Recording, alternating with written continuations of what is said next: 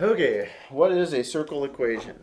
So, in other words, if you wanted to put a circle on an xy plane, so I'll put in my y-axis and my x-axis, and a circle has a point that represents the center, and let's say we call that point HK.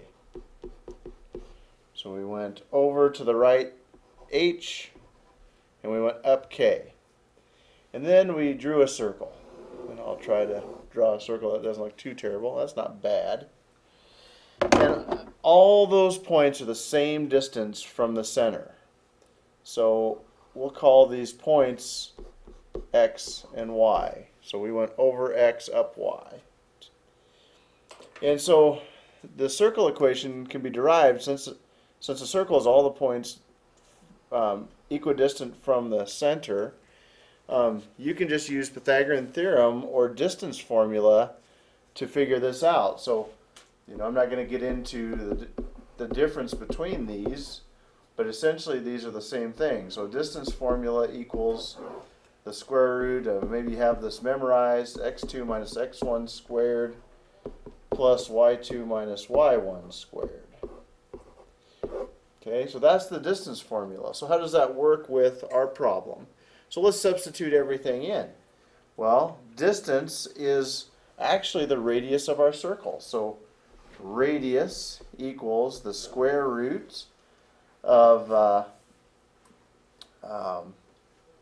well, let's use my second point as x and y. So it'd be x minus the x coordinate of your center, which is h squared, plus y, which is right here, this y, minus k squared, kind of to show you where I'm getting at.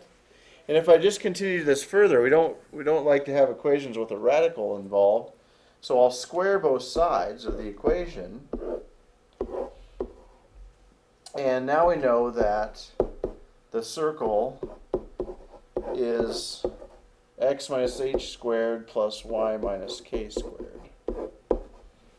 And so that's the general form of a circle and how you derive it using the distance formula. So what does that look like in GeoGebra? So let me pull up GeoGebra so we can kind of see some of this. And here I have a circle. Notice I have HK, and R. And so if I change your radius, half is half a centimeter here.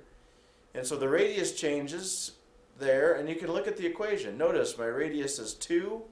This value here, the r squared is 4. Remember, you square both sides. So there's, maybe we can try to get it on 25. Oh, there we go. So if your radius is 5, the r squared is 25, which should kind of make sense. Then let's say so go back to the unit circle. So let's say we move h to a positive number. So notice this 3 there. I moved it to the right 3. Well, notice this x minus 3 in our equation right there.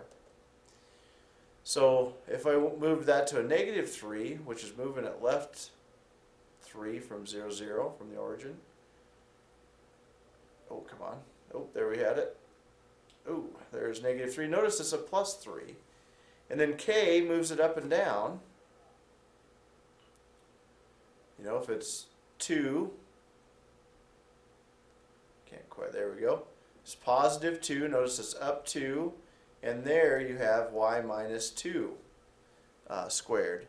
If you moved it down below the x-axis, so it's negative, notice it disappears, and say we wanted to go to negative 1, notice it's plus 1 in the equation, y plus 1 squared.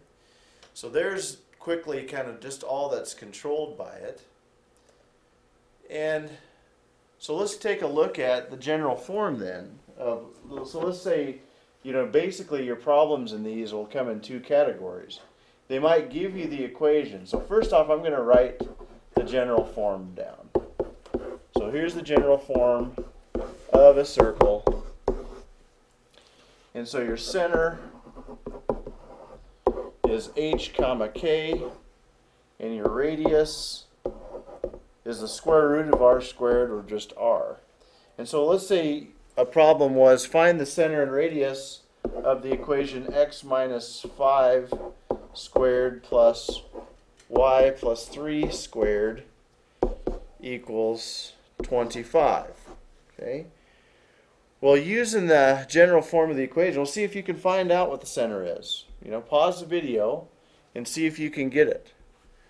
Well, center of the circle, in our case, or in this case, is going to be positive 5 and negative 3, because you change the sign as you come out of the parentheses there. So here's the 5, here's the 3. And it's a positive 3 here, and it's a negative 5 here. Notice how the signs changed. Okay, and then that makes the radius square root of 25, which is just 5. So there's one form of the problem.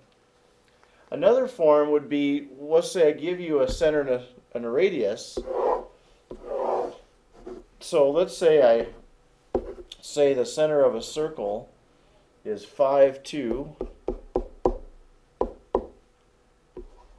Right, there's my center and of my circle, and then the radius falls at 3. The circle falls at the point 3, 1. 1, 2, 3, 1. Be right there. So we've got this circle, and I'll do it in red here, that somewhat looks like this. Maybe that's not very great, but not bad. And so we need to find this radius in order to find the center of the circle. So we already know, so since the center is 5, 2, and this point is 3, 1, we could go ahead and use Pythagorean Theorem or the distance formula to figure this out. Well, I'm going to go ahead and use Pythagorean Theorem, make a little right triangle out of this thing. And so here, that leg is length of 2, that leg is length of 1. So it would be 2 squared plus 1 squared equals, and we'll call this r squared. And so that's 4 plus 1 equals r squared. So r is equal, squared is equal to 5. So your radius is the square root of 5. And since the center of your circle is 5, 2, you would have x minus 5 squared plus y minus 2 squared equals the square root of 5 squared, which is just 5.